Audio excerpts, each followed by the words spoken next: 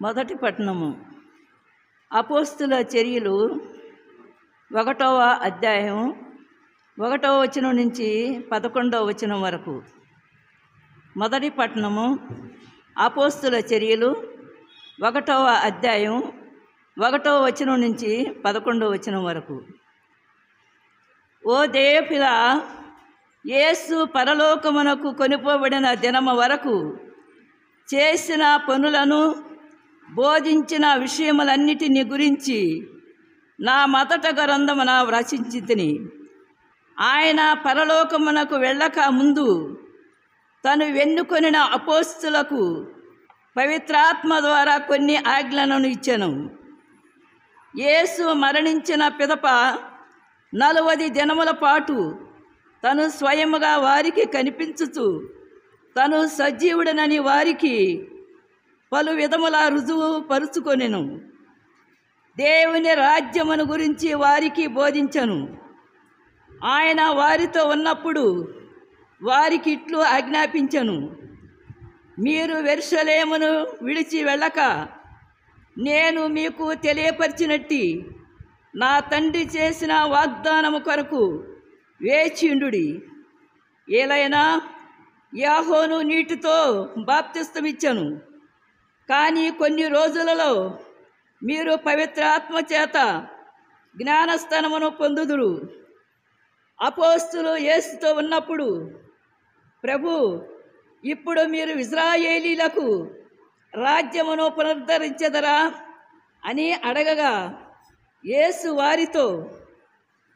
వారితో కాలములను సమయములను నా తండ్రి తన అధికారమున ఉంచుకొని ఉన్నాడు. వాటిని గురించి తెలుసుకొనుట మీ పని కాదు. అయినను పవిత్రాత్మ మీ పైకి వచ్చినప్పుడు మీరు శక్తిని పొందుదురు. కనుక మీరు యెరూషలేములోను యూదయ సమరయ శమలయందు అంతటను బూదిగంతముల వరకు నాకు సాక్షులై ఉండెదరు అనెను. ఈ మాటలు పలికిన పిదప వారు చూచుచుండగా ఆయన పరలోకమునకు కొనిపోబడెను. అప్పుడు వారు కన్నులకు కనబడకుండా ఒక మేఘము ఆయనను కమ్మివేశాను. ఆయన వెళ్ళుచుండగా వారు ఆకాశం వైపు తేర చూచుచుండిరి. అప్పుడు తెల్లని దుస్తులు ధరించిన 2 మనుషులు వారి యొద్ద నిలిచి, గలిలయలారా, మీరు ఎందుకు ఇంకను ఇక్కడ నిలిచి ఆకాశం వైపు చూచుతున్నారు? మీ చెంత నుండి పరలోకమునకు చేర్చుకొనబడిన యేసుని ఎట్లు పరలోకమునకు పోవుట మీరు చూచితిరో, అట్లే ఆయన మరలా వచ్చును అని వారితో చెప్పిరి. ఇది ప్రభువాకు.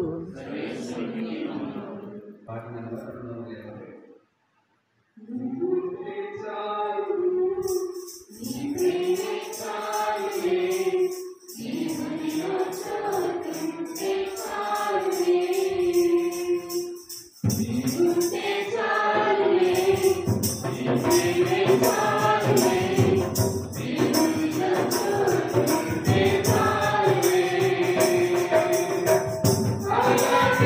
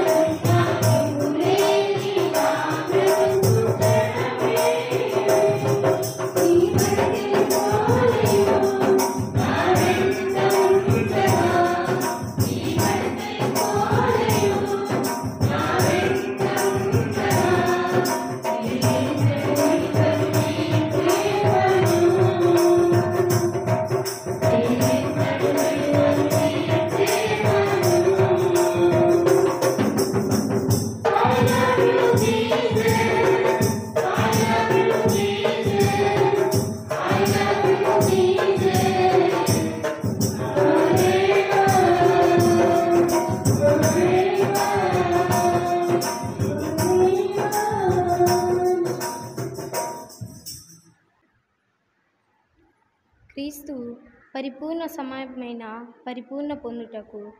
హెబ్రేలు గ్రంథము 9వ అధ్యాయము 24వ వచనం నుంచి 28వ వచనం వరకు మరియు 10వ అధ్యాయము 19వ వచనం నుంచి 23వ వచనం వరకు. నిజమైన పవిత్ర స్థలమును పోలిన మానవ నిర్మితమగు పవిత్ర స్థలమును క్రీస్తు ప్రవేశింపలేదు. పరలోకమునే ప్రవేశించి మన పక్షమున దేవుని సన్నిధిలో నిలిచియున్నాడు. యూదువుల ప్రధాన యాజకులు జంతు రక్తముతో పవిత్ర ప్రదేశములోని ప్రతి సంవత్సరము ప్రవేశించును. కానీ క్రీస్తు పెక్కుమార్లు తనను తాను అర్పించుకొనుటకు అందుకు ప్రవేశింపలేదు.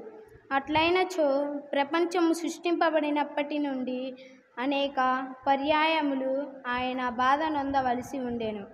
అట్లు కాక తనను తాను బలిగా అర్పించుకొనుటకు వలన పాప నిర్వాణ చేయుటకై యుగాంతమున ఇప్పుడు ఒకే ఒకసారి జన్మించెను. ప్రతి వ్యక్తి ఒకసారి మరణించి తదుపరి దేవుడి తీర్పు పొందవలెను. అదే విధముగా అనేకుల పాప పరిహారణముకై క్రీస్తు కూడా ఒకసారి బల్యర్పణముగా సమర్పింపబడేను. పాపము గూర్చి విచారించుటకు గాక తన కొరకై వేచియున్న వారిని రక్షించుటకు ఆయన రెండవ మారు వచ్చెను. సోదరులారా, యేసు రక్తము వలన పవిత్ర స్థలమును ప్రవేశించమని మన నమ్మకము కలదు. తన శరీరము అనుత్వర ద్వారా సజీవమగు ఒక కొత్త మార్గమును మన కొరకు ఆయన తెరిచెను.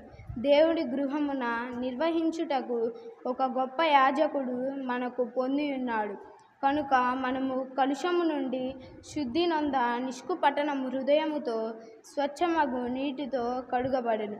శరీరముతో గట్టి విశ్వాసముతో దేవుని సమీపించెను. దేవుడు తన వాగ్దానమును నిలిపికొందుము కనుక మన నిరీక్షణ మనకు దృఢముగా నిలిపించుకొందుము. ఇది ప్రభువాకు. ప్రభు మీతో ఉందురుగాక.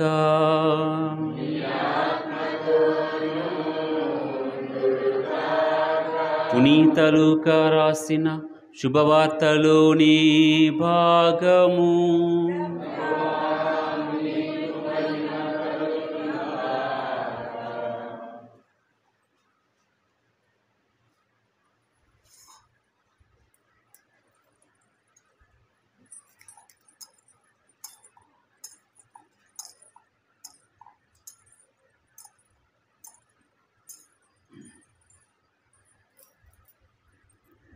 పునీత లూకా రాసిన శుభవార్త 24వ అధ్యాయము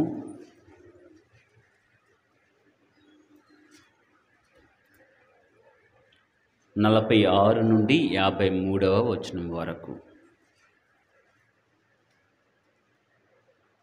యేసు 11 శిష్యులకు ప్రత్యక్షమై వారితో ఇట్లనెను. క్రీస్తు కష్టములు అనుభవించుననియు 3వ రోజు మృతుల నుండి లేచుననియు యెరూషలేము మొదలుకొని సకల జాతులకు ఆయన పేరిట హృదయ పరివర్తనము పాప క్షమాపణము ప్రకటింపబడిననియు రాయబడి ఉన్నది. వీనికి అన్నింటికి మీరే సాక్షులు. ఇదిగో నా తండ్రి చేసిన వాగ్దానమును మీకు అనుగ్రహించుచున్నాను. కానీ మీరు పైనుండి శక్తిని పొందినంత వరకును నగరముననే ఉండుడు. పిమ్మట ఆయన వారిని బెతానియా వరకు తీసుకొని పోయి తన చేతులెత్తి వారిని ఆశీర్వదించెను. ఆయన వారిని ఆశీర్వదించుచుండగా పరలోకమునకు వెడలిపోయెను. వారు ఆయనను ఆరాధించి మహానందముతో యెరూషలేమునకు తిరిగిపోయిరి. అక్కడ వారు ఎడతెగక దేవాలయమున దేవుని స్తుతించుచుండిరి. ఇది క్రీస్తు సువిశేషము.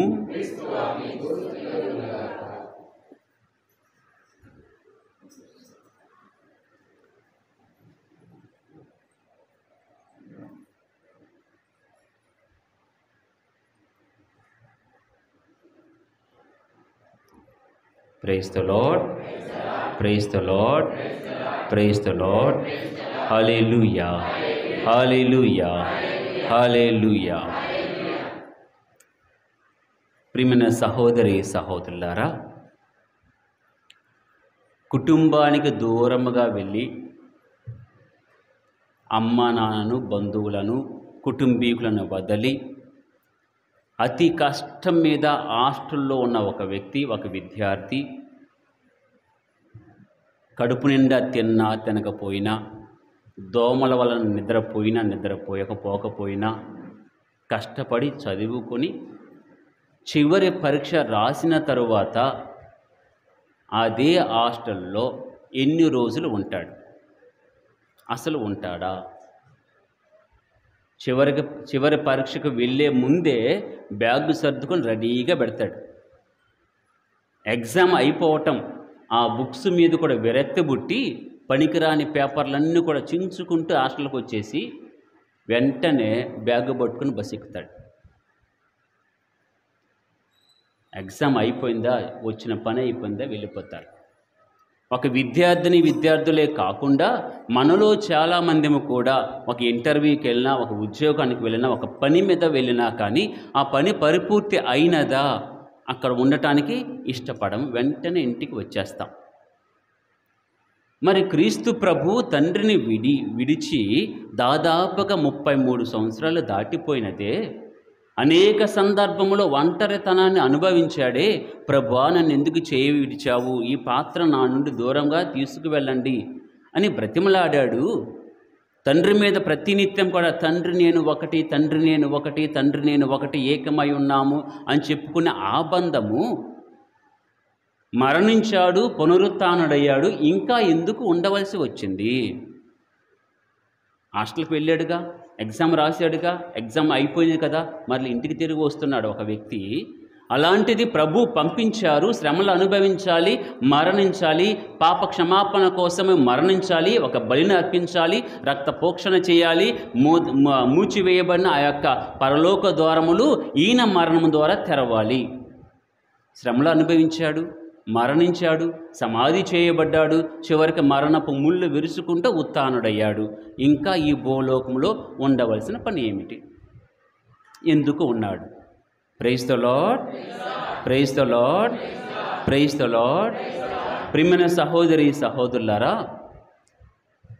మన జీవితంలో మనం చాలాసార్లు మనం అనుభవించి ఉంటాం, చూసి ఉంటాం. సాధ్యము అసాధ్యము,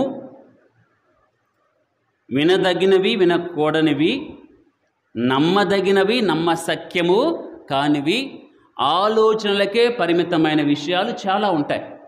అవి ఊహకు మాత్రం బాగుంటాయి, కార్యరూపము దాల్చవని కూడా నీకు తెలుసు. అటువంటిలో సింపుల్గా మీకు చెప్పాలంటే, ఆకాశంలో ఎగురుతున్న విమానం బయటకు వచ్చి దాని వంకే చూస్తూ ఉంటావు. చిన్న విమానాలు అయితే 3000 నుంచి 4000 అడుగుల ఎత్తులో ఎగురుతూ ఉంటాయి. పెద్దవి అయితే 10,000 నుండి 20,000 అడుగుల ఎత్తులో అక్కడ పైన ఎగురుతూ ఉంటాయి. నీకు చిన్నదిగా కనిపించినా పెద్దదిగా కనిపించినా అది కనిపించినంతసేపు నువ్వు చూస్తూనే ఉంటావు. ఇందులో సాధ్యమైనది ఏమిటి? విమానము గాల్లో ఎగురుతుంది, ఎటువంటి ప్రమాదము లేదు. మబ్బుల్లో కలిసిపోయినా కానీ అది గమ్యం చేరుతుంది, ఇబ్బంది లేదు. అసాధ్యమనేది ఏమిటంటే, ఇందులో అదే విమానంలో ఉన్న ఒక వ్యక్తి ఆ 10,000 అడుగుల నుండి కిందికి దూకాడు అని ఎవరైనా చెప్పారనుకో, నమ్ముతావు నువ్వు? డాబా మీద నుంచి కిందకు దూకటానికే చచ్చిపోతాము, ఒక బండ నుంచి ఇంకో బండ మీద దూకటానికి చచ్చిపోతాము. అటువంటిది 10,000 అడుగుల నుండి ఒక వ్యక్తి దూకాడు, మా ఊర్లో ఉన్నాడు అంటే ఎవరన్నా నమ్ముతారా? ఇది అసాధ్యము, నమ్మశక్యము కానిది. అదే శిష్యులు అనుభవిస్తూ ఉన్నారు. ఏమిటది? ఒక వ్యక్తి పరలోకం నుంచి దిగి రావటము, కన్య గర్భమున పుట్టటము, అది ఒక ఆశ్చర్యం, అసాధ్యము. కానీ వచ్చాడు, చూస్తూ ఉన్నాం, నమ్మాము, పర్వాలేదు. ఎందరు నిందించినా, ఎందరు కాదన్నా కానీ, సైన్స్ కూడా కుదరదు అన్నా కానీ ఇది కుదురుతుందని నమ్మాం. ఈయన కోసం అన్ని కూడా మానుకొని వదిలి వచ్చాం. ఇది అసాధ్యం. ఏమిటి? మరణించిన వ్యక్తి, సమాధి చేయబడిన వ్యక్తి, మట్టిలో కలిసిపోయిన వ్యక్తి మరలా తిరిగి రావటము అసాధ్యం. అది కని ఇని ఎరగనిది. ఆ కన్ఫ్యూషన్లో ఉన్నారు అపోస్తలులందరూ. ఇప్పటి వరకు కూడా సమాప్తమైనదన్నవే యేసు ప్రభు. సమాప్తమైనదంటే చేసేది ఏమీ లేదు, చెప్పేది ఏమీ లేదు, అయిపోయింది. యోహాను సువార్త 17వ అధ్యాయం 8వ వచనం చదవండి ఒకసారి. యోహాను సువార్త 17వ అధ్యాయం 8వ వచనం. నీవు నాకు వసంగిన సందేశమును వారికి అపోస్తలందరికీ అందజేసి తిని వారు దాన్ని స్వీకరించి నేను నిజముగా దాన్ని స్వీకరించి తెలుసుకొని విశ్వసించారు. ఇంకేమైనా ఉన్నదా? చెప్పవలసినది ఏమైనా ఉన్నదా? నువ్వు నాకు వసంగిన విషయములన్నింటినీ కూడా ఆ సందేశమును వాళ్ళకి తెలియచేశాను, వాళ్ళు విన్నారు, తెలుసుకున్నారు, విశ్వసించారు. ఇంతకంటే చేసేదేముంది? సమాప్తమైనదన్న వాడు అక్కడే ఉన్నాడు, వచ్చిన వాడు ఇంక దిగి మరలా పరలోకం వెళ్ళవలసిన వ్యక్తి ఇక్కడ ఆగిపోయాడు. దాదాపుగా 40 దినాలు ఉండవలసి వచ్చినది. ఎందుకు అంటే అపోస్తుల ఆలోచన విధానం మారలేదు. వారు ఇంక విశ్వాసంలో బలపడలేదు. సామాన్యమైన ప్రజలు ఎలా ఉన్నారో, ఆశ్చర్యచకితులై అలాగే ఉన్నారో అదే విధముగా అపోస్తులు కూడా ఉన్నారు. ప్రభు అనుకున్నాడు సమాప్తమైనదే, సమాప్తము కాలేదు, ఇంకా నేర్పాలి, నేర్పించవలసిన విషయం ఉంది, చాలా బోధించాలి. Praise the lord, praise the lord, praise the lord. బళ్ళు పాఠం అర్థమైన విద్యార్థికి ట్యూషన్ అవసరమా? బళ్ళు 9:30 నుంచి సాయంత్రం 4:30 వరకు ఉంటాడు, వాళ్ళకి బోధిస్తూనే ఉంటారు. వాడికి నిజంగా అర్థమైంది అనుకోండి, ట్యూషన్ అవసరమా? అర్థం కాని విద్యార్థికే కదా ట్యూషన్ కావాలి. ప్రభు చేసేది ఈ 40 దినాల పాటు చేసింది ట్యూషన్ నడపటం. 3 సంవత్సరాలు బోధించింది అర్థం కాకపోతే, సందేహాలు చాలా ఉంటే, వెళ్ళాలనుకున్న వ్యక్తి కూడా ఆగిపోయి ఇదేంది వీళ్ళందరూ నమ్మాలి కదా, నమ్మరు అనే పదాలు ఎందుకు వస్తూ ఉన్నాయి? ఆ సందేహాలు నిర్వీర్యం చేయటానికి, లేఖనాలు వివరించటానికి ప్రభు పడే తాపత్రయం కోసం 40 దినాలు పట్టాయి. అందుకే ఉన్నాడు అక్కడ. ఒకసారి చదవండి, లూకా సువార్త 24వ అధ్యాయం 11వ వచనం. వారు ఈ సంగతులు అనేది ప్రభు మరణించాడు వాస్తవం, సమాధి చేసాం వాస్తవం, కానీ తర్వాత వస్తున్నాయి చూసారా, పునరుత్థానుడై అనేక మందికి కనిపించటం, వారితో భుజించటము, ఈ సంగతులను నమ్మక వానిని కట్టుకథలుగా భావించారు. మార్కు సువార్త 16వ అధ్యాయం 13వ వచనం.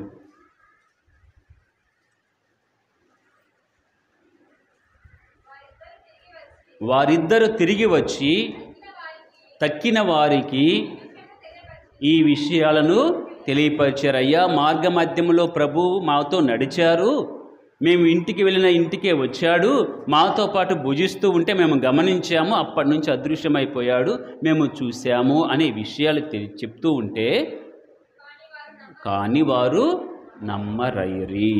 యోహాను సువార్త 20వ అధ్యాయం 9వ వచనం. యేసు మృతులలో నుండి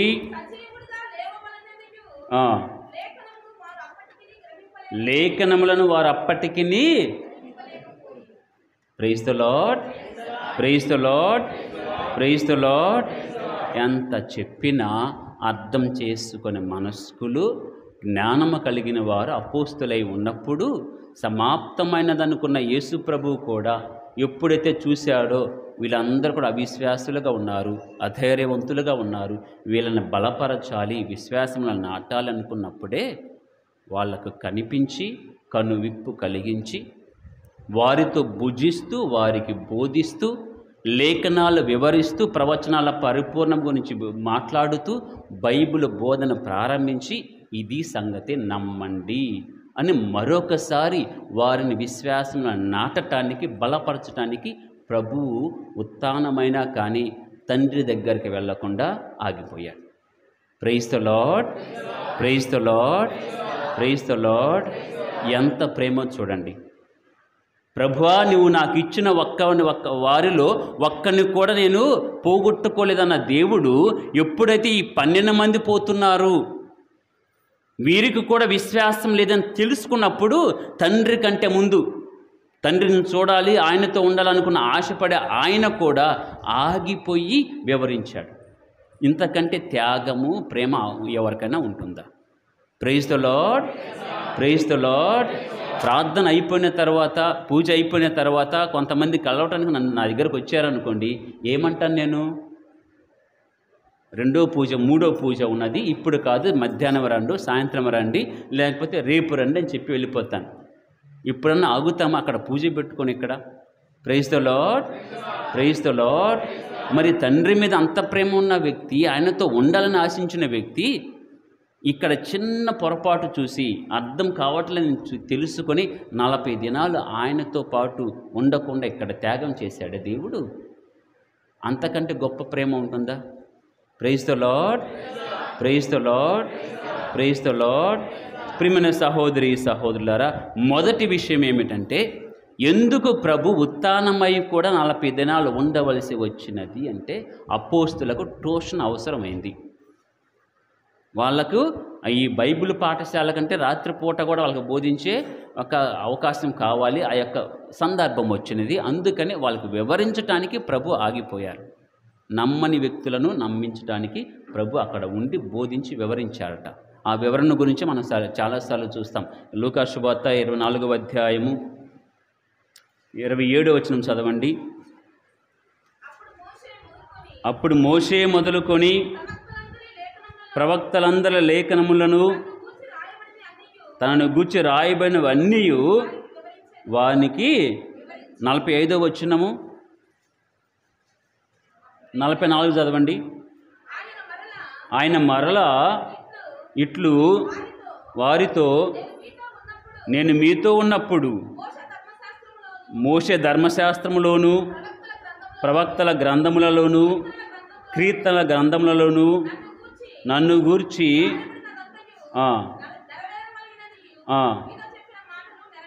45, అప్పుడు వారికి లేఖనములు, బైబిల్ అంతా అర్థమయ్యేటట్లు వారికి బుద్ధి వికాసము కలుగచేసి మిగతాదంతా కూడా చెప్పుకుంటూ వచ్చాడు. Praise the lord, praise the lord, praise the lord. ఒకవేళ అపోస్తులు కూడా నమ్మకపోతే అంతకంటే అవమానం క్రీస్తు ప్రభుకి ఏది ఉండేది కాదు. ఎవరినైతే చేరబిలిచాడో, ఎవరికైతే అన్ని తనై ఉండి నడిపించాడో, వారే చివరికి నమ్మకుండా అవిశ్వాసులుగా వెళ్ళిపోయినట్లయితే ఆయన 3 సంవత్సరాల పరిచర్య బూడిదలో పోసిన పన్నీరు లాంటిదే. అంతటి అవమానాన్ని పొందేవాడు. ఏం చేశాడు, ఏమి చేశాడు, ఏం ప్రసంగాలు చేశాడు, ఏం పూజలు చేశాడు? ఎవరు మారలేదు, ఎవరు విశ్వాసులు కాలేదు, ఎవరి ప్రవర్తన మార్చుకోలేదు, ఎక్కడ వాళ్ళు అక్కడే ఉన్నారు. పాత పద్ధతులు ఉన్నప్పుడు యేసుప్రభు గురించి ఏమనుకుంటారు? ఓ చేశాడు, బోధ చేశాడు, అద్భుతాలు చేశాడు, 10 మందిని తీసుకొని ఏదో ఊరూరు తిరిగాడు. చివరికి ఏమైంది? ఇటు వాళ్ళు అటు వెళ్ళిపోయారు. ఉన్నది ఏమన్నా విశ్వాసం ఉన్నదా? ఏమన్నా ఫలితం ఉంటుందా? ఏమి ఉండదు. Praise the lord, praise the lord, praise the lord. ఆ అవమానాన్ని తొలగించుకోవటానికే చివరికి నా మీద పడుతుందని తెలుసుకొని ప్రభు వారందరూ కూడా విశ్వాసంలో నడిపించడానికి 40 దినాలు ఉండవలసి వచ్చినది. Praise the lord, praise the lord. ప్రియమైన సహోదరి సహోదరులారా, మనమందరం కూడా క్రైస్తవులమే. మనందరి చేతుల్లో బైబిల్ ఉన్నాయి. అపోస్తుల వల్లే మనము బైబిల్ బోధలు ఆలకిస్తూ ఉన్నా, వారు యేసుప్రభు దగ్గర ఉండి విన్నారు, మనం బైబిల్ దగ్గర ఉండి చదువుతూ ఉన్నాం. వాళ్ళ వల్లే మనం చదువుతూ ఉన్నా, వింటూ ఉన్నా అర్థం కాని విషయాలు చాలా ఉంటాయి. వాక్య మర్మాలు చాలా ఉంటాయి, లోతైన భావాలు ఉంటాయి. అవి నీకు తెలియవు, నాకు తెలియవు. సందర్భానుసారముగా ప్రభు మనకి తెలియచేస్తారు. ఆ తెలియచేయటానికి ముందు నీవు సిద్ధముగా ఉండాలి. ప్రభు దగ్గర ఉండి, ప్రభు నాకు అర్థం కాలేదు, అపోస్తులకు వివరించావు కదా, లేఖనములు మొత్తాన్ని కూడా అర్థం చేసుకోవటానికి వాళ్ళకి బుద్ధి వికాసం ఇచ్చావు కదా, అటువంటిది మాకు దయచేయమని మనం అడిగినప్పుడే వాక్యం మనకు అర్థమవుతుంది, చదవటం అర్థమవుతుంది. ఆ లైన్ల మధ్య ఏముంటాయి, అసలు వాక్య భావం ఏమిటి అనేది మనకు తెలుస్తూ ఉంది. ఎప్పుడంటే నువ్వు ఇంట్రెస్ట్ ఉండాలి, సమయం ఇవ్వాలి, కూర్చొని ప్రార్థన చేసి బైబిల్ పట్టుకొని ధ్యానం చేయగలిగితే వాక్య లోతులకు ప్రభు నిన్ను తీసుకుని వెళ్తారు. ఇక రెండవదిగా ప్రియమైన సహోదరి సహోదరులారా, మొదట్లో చెప్పిన విధముగా అభయాన్ని ఇస్తూ ఉన్నాడు దేవుడు, అభయాన్ని ఇస్తూ ఉన్నాడు. ఎలా ఉంది వీళ్ళ పరిస్థితి, అపోస్తుల పరిస్థితి అంటే ఇప్పటి వరకు కూడా వీళ్ళందరూ కూడా తలలో నాలుక ఆయన, అండదండలు ఆయన, ఒక బోధకుడుగా గురువుగా బోధించాడు, ఒక ఆత్మీయునిగా దగ్గర ఉన్నాడు, ఆకలి తీర్చాడు, ఆపద వచ్చిందా వెంటనే ఉన్నాడు. బంధువులకని కానీ తనకు కానీ వాళ్ళకి కానీ శిష్యులకు కానీ ఎప్పుడైనా ఏమైనా వచ్చినదా వెంటనే ప్రభు దగ్గర ఉండి అన్ని కూడా పరిష్కరించాడు, అద్భుతాలు చేశారు, విడుదలనిచ్చాడు. అటువంటి వ్యక్తి ఒక్కసారిగా భౌతికంగా లేడు అంటే ఎలా ఉంటుంది? అన్నీ తానే అనుకున్నాము, పిల్ల పాపలను వదిలిపెట్టాము, పొలము పుట్ర వదిలిపెట్టాము, మా పదవులను వదిలిపెట్టాము, డబ్బు వచ్చే యొక్క ఫైనాన్స్ మినిస్ట్రీ కూడా వదిలిపెట్టేసి ఇదిగో ఆయన దగ్గరకు వస్తే చివరికి ఆయన టాటా బాయ్ బాయ్ అంటే ఎలా ఉంటుంది? అనాథులు చేయటం లేదు. Praise the lord, praise the lord. ప్రియమైన సహోదరులారా, అది మనకు కూడా ఉంటుంది, అపోస్తులకే కాదు. ఒకవేళ పండుగ సందర్భంలో పెళ్ళి ఎక్కడో ఉండే బిడ్డలందరూ వస్తారు, కొడుకులు వస్తారు, కూతుర్లు వస్తారు, మనవళ్ళు వస్తారు, మనవరాళ్ళు వస్తారు, ఇంకా ఎక్కువైతే దూర బంధువులను కూడా పిలుచుకుంటాం. ఆ పండుగ 2 దినాల 3 దినాల ఉంటారు మన దగ్గర. గందరగోళం అయిపోయింది, ఇల్లు తీసి పందిరేస్తారు పిల్లలందరూ కూడా. సరదాగానే ఉంటుంది. ఒక్కసారి వాళ్ళందరూ వెళ్ళిపోని పండుగ అయిపోయిన తర్వాత వెళ్ళిపోయారని ఏమంటారు? ఎదురు బల్ల కూర్చుంటారు, ముసలమ్మ ముసలాయన. ఇల్లంతా బోసిపోయింది, ఏదో లేనిపోయినట్టుంది, ఏదో కూలిపోయాము, ఏంటిది అనుకుంటారు. ఇది 3 రోజులకే. 3 రోజులు వచ్చి నీతో ఉండి సంతోషాన్ని పంచుకొని అంత హడావుడి చేసి వెళ్ళిపోతే నీకు నాకే ఆ అనుభూతి కలుగుతుంది. ఏమని? మరి అంతా ఖాళీగా ఉంది, బోసిపోయింది ఇల్లు మొత్తం అని. మరి 3 సంవత్సరాలు కలిసి ఉన్నారు వీళ్ళు, అన్నీ తానే అనుకున్నారు, ఈయన వెంట ఉంటే మనకి ఏది అవసరం లేదు అనుకున్నారు. అటువంటి వ్యక్తే భౌతికంగా వెళ్ళిపోతూ ఉన్నాడు, కళ్ళ ముందు పోతున్నాడు. అంతకంటే దుర్భరమైన క్షణాలు ఏమన్నా ఉంటాయా? వెళ్ళిపోతూ ఉన్నాడు, ఆపలేము, ఇంకంతే, కళ్ళ ముందు పోతూ ఉన్నాడు అంతే. తాగుదామా వద్దు అంటాడు, పట్టుకుందామా వద్దు అంటాడు. అటువంటి వ్యక్తి వెళ్ళిపోతుంటే అపోస్తులు ఎంత బాధగా ఉంటారు. అందుకని ప్రభు వారిని బెతానియా వరకు తీసుకొని వెళ్ళి వాళ్ళని ఆశీర్వదించటము ప్రారంభించారు. Praise the lord, praise the lord.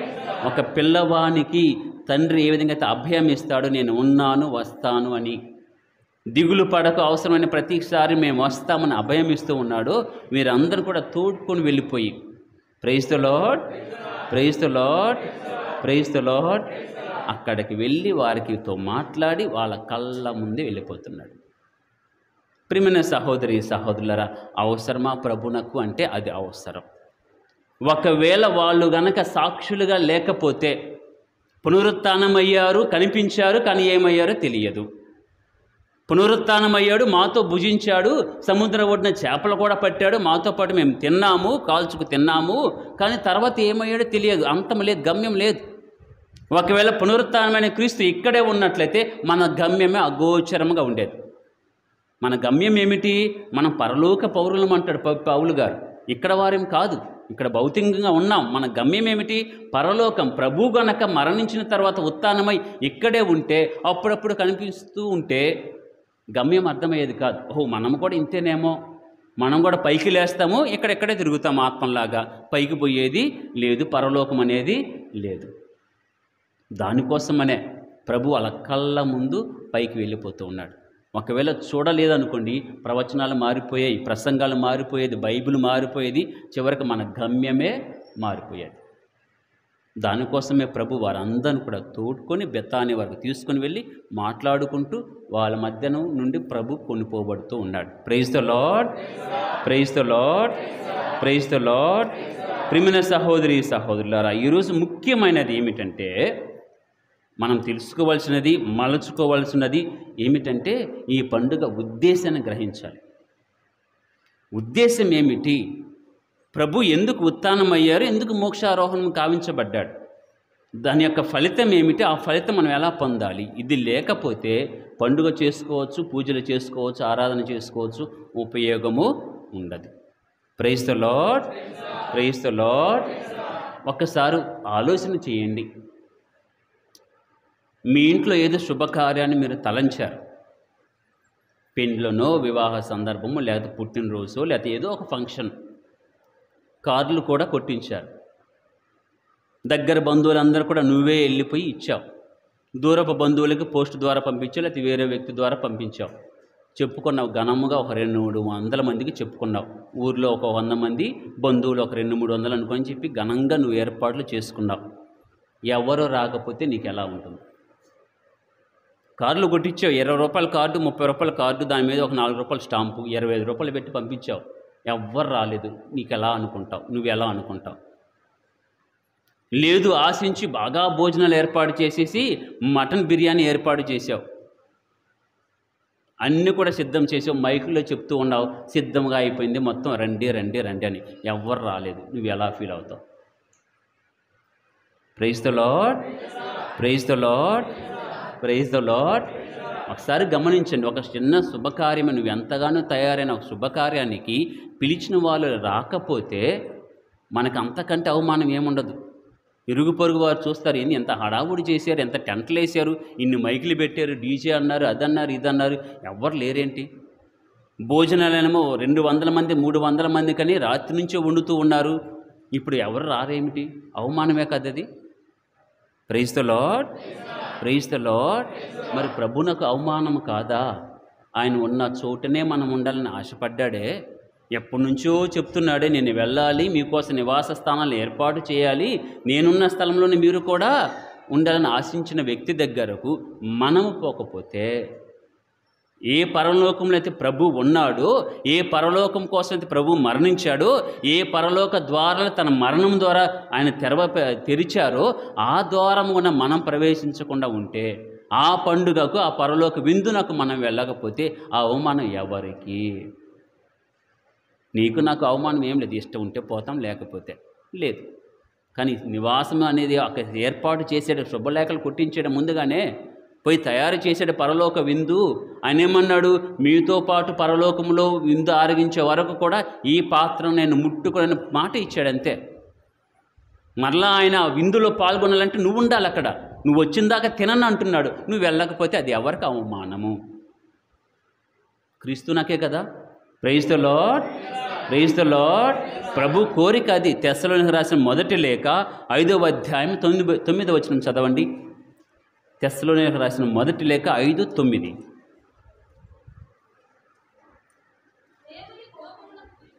దేవుని కోపమునకు గురి కాక మన ప్రభువు యేసుక్రీస్తు ద్వారా ఆ రక్షణను పొందుటకు. Praise the lord, praise the lord, praise the lord. ఎందుకు ఎన్నుకున్నాడు? రక్షణ పొందటానికి. అది యేసుక్రీస్తు మూలమున. ఫిలిప్పీయులకు రాసిన లేఖ 3వ అధ్యాయం 20వ వచనం చదవండి.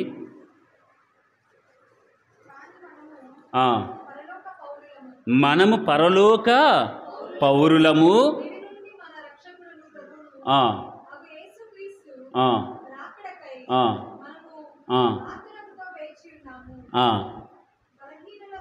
బలహీనులమగు మన భౌతిక శరీరమును ఆయన తన శరీరము మూలమున. Praise the lord, praise the lord. ప్రభు ముందు మన రక్షణ ప్రణాళిక ఏమిటంటే రక్షణ పొందాలి, అది క్రీస్తు ద్వారా. రెండవది ఏమిటి? ఈ యొక్క భౌతిక శరీరము కూడా క్రీస్తు శరీరం వలె మారాలి, ఆయన కోరిక ఇది. మరి అది పొందాలి, పరలోకంలో చేరాలంటే నువ్వు ఎలా ఉండాలి? ప్రభు అంటాడు, ఇదిగో నేను పునరుత్థానమైన తర్వాత నేను పొందే ఆనందము కంటే, నేను మోక్షారోహణం పొందిన ఆనందము కంటే పరలోకంలో గొప్ప సంతోషము, మహదానందం ఎప్పుడు? మారు మనసు పొందినప్పుడు. లూకా సువార్త 15వ అధ్యాయము 7వ వచనం చదవండి.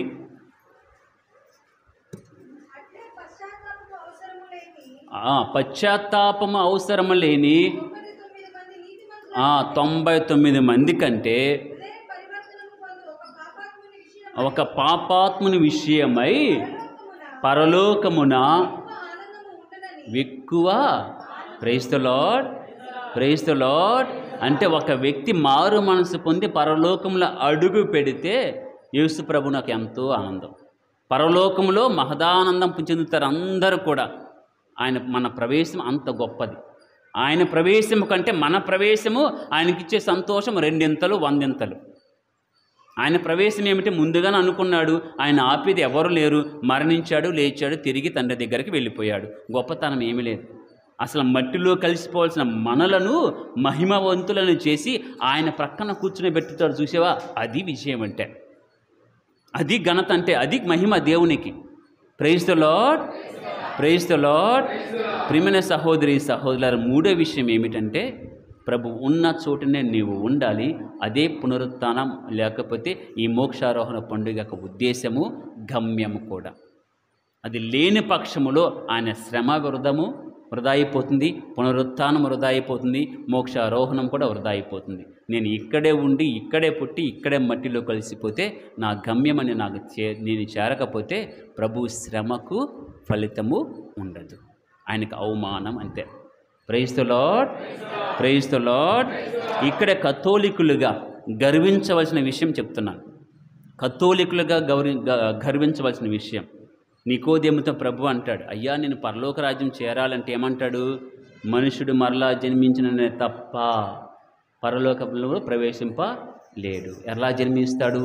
నీటి వలన, ఆత్మ వలన. Praise the lord, praise the lord. పరలోకంలో చేరాలంటే ముందు నువ్వు జ్ఞానస్థానం పొందిన వాడివై ఉండాలి. నువ్వు జ్ఞానస్థానం పొందాలి. నికోదేముతో 3వ అధ్యాయం యోహాను సువార్తలో చెప్పిన మాట అదే. అయ్యా నేను ఏమి చేయాలి అంటే ముందు నీటి వలన, ఆత్మ వలన జన్మించిన తప్ప ఏ నరుడు కూడా పరలోకంలో ప్రవేశింపలేడు. ఎంత గర్వం ఉండాలి మనకి. పుట్టుకతోనే క్రైస్తవులుగా ఉండి జ్ఞానస్థానం పొందాం మనం ఎప్పుడో. అంటే ఆ మొదటి అర్హతను మనం ఎప్పుడో పొందాం, మొదటి అర్హత. రెండో అర్హత ఏమిటి? పాప ఒప్పుకోలు. నీ నోటి ద్వారా నీ పాపములు ఒప్పుకొని దేవుడు యేసు ప్రభు దేవుని కుమారుని ఒప్పుకుంటే నీకు రక్షణ కలుగుతుంది. ఇక్కడ రాయబడి ఉన్నది, ఒకసారి చదవండి. రోమాపత్రిక 10:9.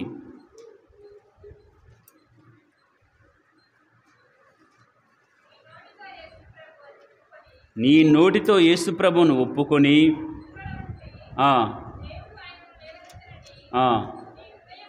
నీ హృదయమున నీవు విశ్వసించినచో, praise the lord, praise the lord. ఒకటి జ్ఞానస్థానము, రెండవది పాప సంకీర్తనము, మూడవది ఏమంటారు ప్రభు యోహాను సువార్త 6-7 అధ్యాయాలలో?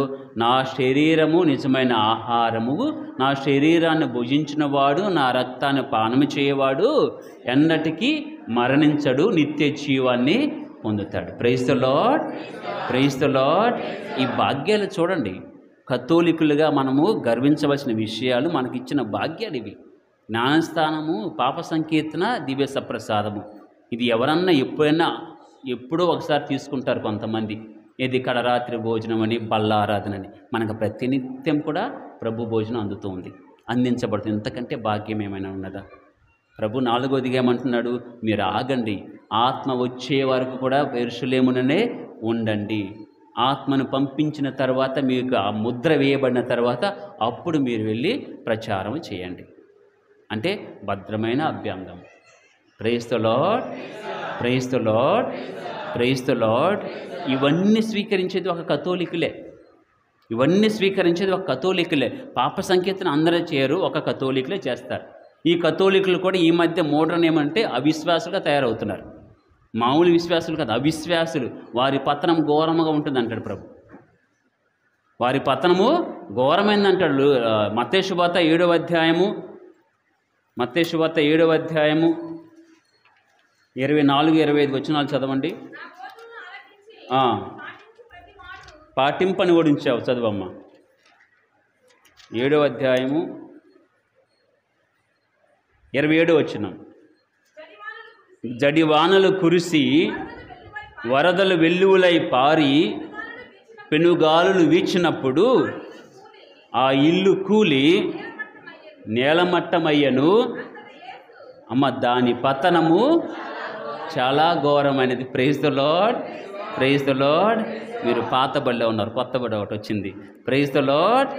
దాని పతనము చాలా ఘోరమైనది. ఏమని బోధన ఆలకిస్తూ ఉన్నావు, పాప సంకీర్తన చేసావు ఒకనాడు, ఇదే ఘనమైనది అనుకున్నావు, స్వామి పాప సంకీర్తన చేయాలనుకున్నావు, కానీ ఇప్పుడు నువ్వు చేయట్లేదు అనుకో.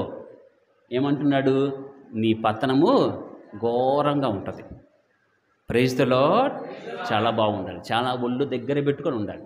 కథోలికులు ఒక వైపు గర్వించాలి, రెండో వైపు నేను ఎక్కడ అవిశ్వాసంలో పడిపోతానా?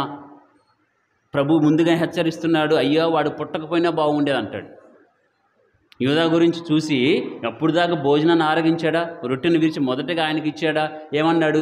పుట్టకునుంటే బాగుండేది.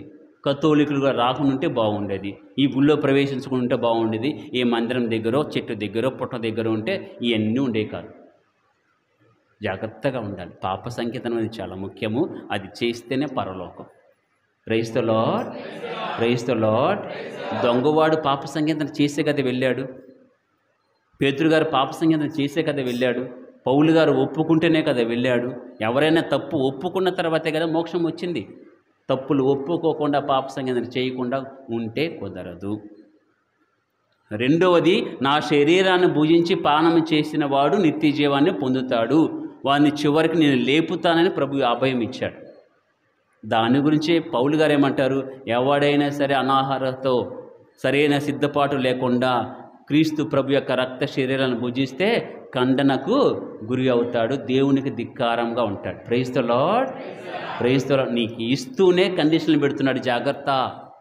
నీకు బైక్ ఇస్తున్నాను, యాక్సిలేటర్ ఇచ్చేవా కింద పెడతావు, జాగ్రత్తగా వెళ్ళు. నీకు అభ్యంగనాలు అన్నీ ఇచ్చాను, దివ్య సంస్కారాలు ఇచ్చారు, ఇవి పాటిస్తే నీకు పరలోక ప్రవేశము. పాటించలేదా, సరైన రీతిలో వెళ్ళలేదా, రూల్స్ ప్రకారం నడపలేదా, కింద పడిపోతావు. ఘోరంగా ఉంటుంది పతనం. Praise the lord, praise the lord. కావున ప్రియమైన సహోదరి సహోదరులారా, మోక్షంను ప్రవేశించాలంటే, ప్రభు యొక్క ఉద్దేశము ఆ గమ్యం చేరాలి, ఆయనకి మహదానందం కల్పించాలంటే కథోలికులుగా మనము గర్వించాలి. జ్ఞానస్థానము, పాప సంకేతన, దివ్య సప్రసాదము, భద్రమైన అభ్యంగం, ఇలా మనకు సంస్కారాలు ఇవ్వబడ్డాయి. కానీ గర్వించే మనము గనక ఆ రూల్స్ రెగ్యులేషన్స్, ఆ క్రమం పాటించకపోతే, సరైన సిద్ధపాటు లేకుండా మన విచ్చలవిడి జీవితాన్ని జీవిస్తూ ఉంటే ఖచ్చితంగా ఖండనకు గురి అవుతాం. ఏదైతే నీకు అర్హత అనుకుంటున్నామో అదే నిన్ను అనర్హులని చేస్తూ ఉంది. జాగ్రత్తగా ఉండాలి. మొదటిగా ప్రియమైన సహోదరి సహోదరులారా, శిష్యులకు బోధించాల్సిన అవసరం వచ్చినది. విశ్వాసంలో పడిపోతున్నారు కాబట్టి ప్రభు 40 దినాలు ఉండి ముందు తనను వెంబడించిన వారిని విశ్వాస పదంలో నడిపించడానికి ప్రభు ఉండవలసి వచ్చినది. రెండవది, ఘోరముగా అంటే ఆ యొక్క ఘోరమైన స్థితిలో అపోస్తులు ఉన్నప్పుడు ప్రభు వెళ్ళిపోతూ ఉంటే ఆ బంధం తెగిపోతుంది, భౌతికంగా దూరం అయిపోతున్నారు. ఆ సందర్భం ప్రభు ఏమంటున్నాడు, నేను మీతో ఉంటాను, సదా ఉంటాను, మీరు భయపడకండి అని ఆత్మను కూడా వాగ్దానం చేశాడు. మూడవదిగా, మనము ఆయన చేరిన చోట ఉండకపోతే, ఆయన గమ్యం మనం చేరకపోతే, ఆయన సిద్ధపరిచిన నివాస స్థానములు, ఆ గృహ ప్రవేశం మనం చేయకపోతే, మన అడుగులు అక్కడ పడకపోతే ఆయనకు అవమానం. ఆ అవమానం చెందకుండా ఉండాలి అంటే నీవు నేను కూడా బైబిల్ పఠించాలి, బైబిల్ ప్రకారం జీవించాలి, సంస్కారాలను కూడా స్వీకరిస్తూ ఒక క్రమపద్ధతిలో ఉండాలి. లేకపోతే తిరస్కరించబడతాం. చివరిగా మత్తయి సువార్త 7వ అధ్యాయం 22వ వచనం. మత్తయి సువార్త 7:22. చదువమ్మా.